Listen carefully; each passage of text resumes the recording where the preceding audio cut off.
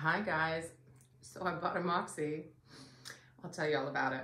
So I've been looking into this for a little while. You might have heard me previously say, oh, one day I'll get a long arm. That's what this is. It's a kind of, what do you call it? Entry level, that's what you call it. Entry level long arms. So it's got a 15-inch throat space, so much smaller than a lot of other ones you've probably seen. But it's also cheaper, and it's been marketed for home sewers as opposed to people who are doing long arming as a business or something like that. And I suppose I thought when I did it, like I hadn't really looked into long arms before, to be honest. I just sort of had it as a pipe dream, like every quilter, right? And then I saw this probably on YouTube, who knows, and started watching like all the Handi Quilter videos, Moxie's made by Handi Quilter, and found that it was not like, it's still expensive, okay, but it's not like as expensive as the ones that are probably were entry level maybe a couple years ago or something like that. So here in the UK, you can get the Moxie and an 8-foot loft frame for just under £5,000. I opted for the bigger frame, so there's like a 2-foot extension to make it like a 10-foot frame, because I figured like if you're gonna buy a long arm, then surely the point is that you can quilt bigger quilts than you could on your domestics. So anyway, so I paid more like £5,500, and I also bought an additional like ruler kit, which I haven't even tried yet because I literally just got this on Thursday, and I'm going to tell you about how long it took me to build it as well. Anyway, so I've really just been playing around on it. I'm still at the very beginning stages of my journey with this machine. So I've scooched myself in behind here. This is where I used to sit and take a lot of my videos. I had a bench along here that fit perfectly in this window, but choosing to make this purchase, I've had to obviously give up some of the space in my room. That was one of the things that I wasn't sure about in terms of when I was saying, oh, a long arm is for well in the future, was because I thought really there wasn't going to be enough space in this room. I did the measuring. It was tight, but I had the space. So I decided to give it a go. So why did I make this purchase now? There wasn't like a big sale on or anything like that. I mean, there was a little sale on the ruler pack, but that wasn't really the deciding factor. I'm not sure exactly why. I guess, you know, you probably, if you've seen some of my videos, you'll know I'm a little bit impetuous. So if I get an idea into my head, I'm more likely to run with it than not. But also, yeah, I've only been quilting for what, 2.5 years. And if you've seen my video from, I don't know, a month or two ago about my struggles with a Bernina machine that I had, not a long arm, like a regular quilting sewing machine, you might be like, you were saying the learning curve on that was too much for you, and now you bought a long arm, what are you doing, girl? But, you know, if you never try, you'll never know. And the sooner you start, the sooner you'll get better. So am I intimidated by this machine? Yes, I am. Am I nervous every time I turn it on still? Yes.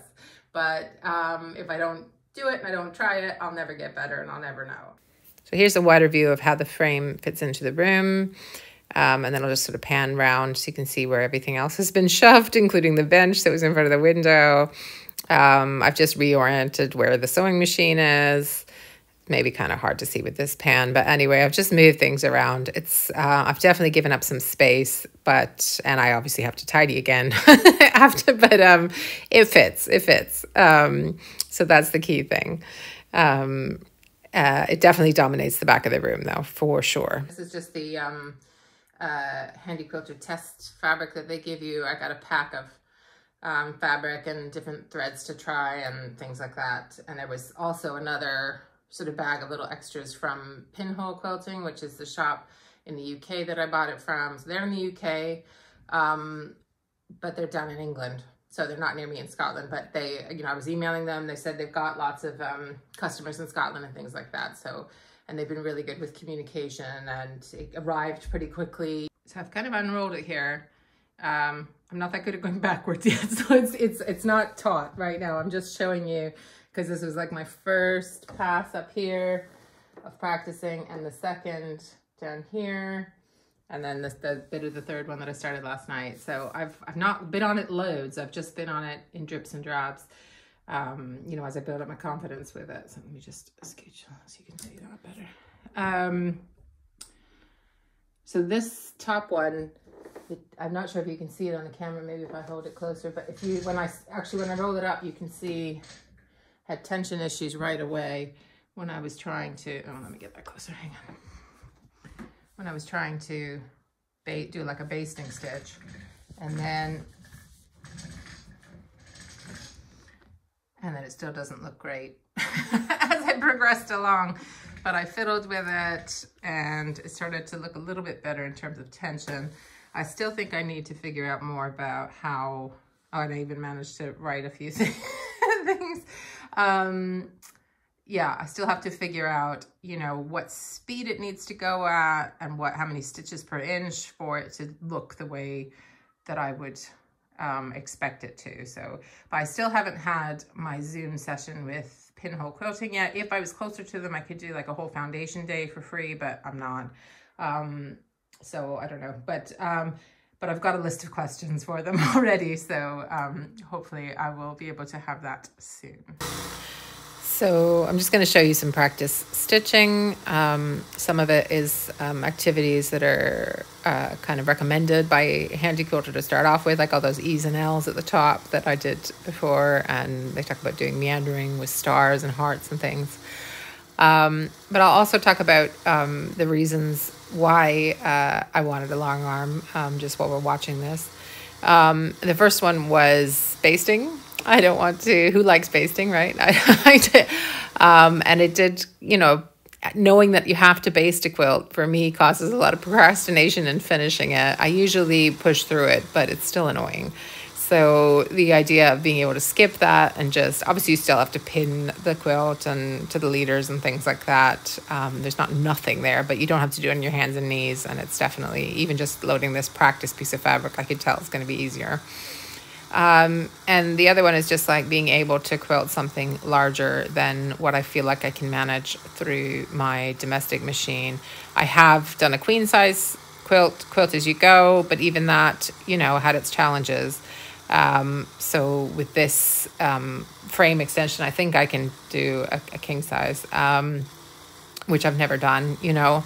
So the idea of being able to do bigger quilts, being able to quilt faster, all of those things was really the draw for me, so that I can just do more, quilt more, you know, that's the basic idea. So this is just, I'm just showing you some of the, you know, things I'm practicing on here. I'm just trying to get comfortable with moving the machine around, all of that kind of stuff. There's no real rhyme or reason to any of it, but I was having fun with it. And obviously a practice piece of fabric, you can just do whatever and not worry about how ridiculous it looks. Obviously this isn't something I would quilt on an actual quilt, but a good way to practice.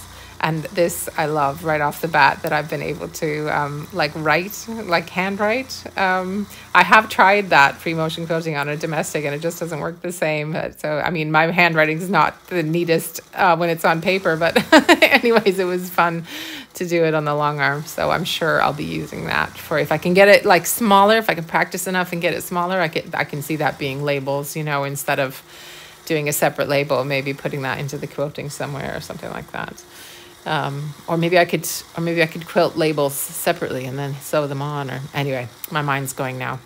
There's all sorts of stuff you can do on a long arm in terms of smaller projects and things as well. So, yeah, I'm looking forward to playing, but right now I still do have, a bit of the nerves using it. So I need that to kind of ease off with practice. Yeah, I don't know if you can see that, but I can see some little pink bits sort of poking out the top, and pink is the color of my bobbin thread. So my tension still needs some work. So I've got lots of practice going, but yeah, anyway, I'm enjoying playing with it at the moment and trying to, you know, get familiar with how it all works. This bit is the bit I'm still not sure. So this is the controls. You press on, I'm trying not to get my hand in the way here, plus and minus to go to like the menu. And then the only one I've really been looking at is I've only done cruise, which is when it keeps on going. And I know that the 18, which is just what it was on when it turned on, is how many stitches per inch, I believe. I think. And then I'm not sure what the number is underneath, but I'm pretty sure it's to do with the speed, and I've put that up a bit because I imagine I like to go fast. There's manual and then precision. I'm going to have to ask about these when I get on the call with Pinhole Quilting, or go back. I'm sure I've seen a YouTube video about it. I just can't remember completely. So anyway, I will have to figure all that out. Complete newbie, obviously. So yeah, so there, I'm just selecting it, and then I can kind of change that. It was set at 100 when I got it. I changed it. I couldn't tell whether it made a difference to the stitching or not, so I'm just going to leave it for now. So I might be fiddling with that. And there's obviously other things you can control, and there's the needle up, down. It's not a touch screen. You do use the handles. So these are the controls up there and there. So yeah, so that's my third time stitching on the Moxie. That's what that was. So yeah. Okay, so it's kind of a mess behind me. Just excuse that. I've basically been spending all weekend building the loft frame and setting up the Moxie and stuff. So it arrived on Thursday, but I had a kind of busy day on Thursday. I had my youngest son home with me most of the days. I didn't get to do very much. I kind of was able to escape every now and again when he was playing and unwrap things. So I guess I got everything out of the boxes on Thursday. And then, of course, the day I get a new toy delivered, I had a dinner date with a friend. So I did do the first 2 or 3 steps on the instructions on Thursday night. So there's, as well as the written instructions, there's an app. If you've watched any other videos about the Moxie, I'm sure you've heard about it. It's called the Build app. So it shows you how to set up the loft frame and also the Moxie. And the estimate is that it would take 2 people 1 hour to set up the 8-foot loft frame. So without the 2-foot extension, but that bit really isn't that different to setting up the rest of it. But I chose not to invite my husband to help me with this because when we try and build flat pack or really anything, we have big fights. It doesn't work out. So I did ask him to come in for 1 or 2 things. I can't remember what they were, where I kind of just needed an extra set of hands. But otherwise, I did build it all myself. So I got a little start Thursday night. Friday morning, I had to myself. So I think I had maybe 2 or 3 hours on it Friday morning. Then I had to pick up my older son from school. He started school, and they randomly have half days on Fridays in Edinburgh. I don't know why. Anyway, so I couldn't work on it Friday afternoon. And then Friday evening, I spent a good, I'm going to say 3 or 4 hours doing it. So I think by the end of Friday night, the frame was set up and the Moxie was on the carriage, which is the thing that moves it back and forth and side to side. But I hadn't done the leaders or threaded it or anything like that. So yeah, Saturday afternoon, maybe even evening, I can't remember. I was putting there's Velcro that goes on the poles that you attach the leaders to and all that stuff. And then getting the machine threaded, attaching the handlebars. I lost a washer inside, and I had to email the guy from Pinhole Quilting to say, is this going to cause a problem? So I didn't find the washer. It seems okay. Anyway, so I eventually ended up doing my first pass of practice stitching on Saturday night. And then I think I did a second pass of stitching on Sunday, as well as playing with the tension on Sunday. So watching videos about how to do that and learning how to use the bobbin winder and stuff like that. So today's Monday, and you saw the third kind of pass there of just playing with it. So I'm still a little bit nervous of it every time I turn it on.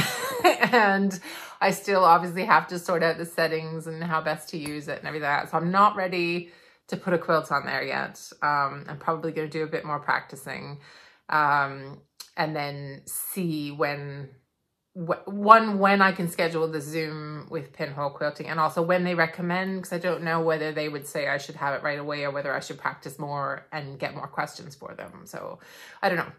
I'll see what they say.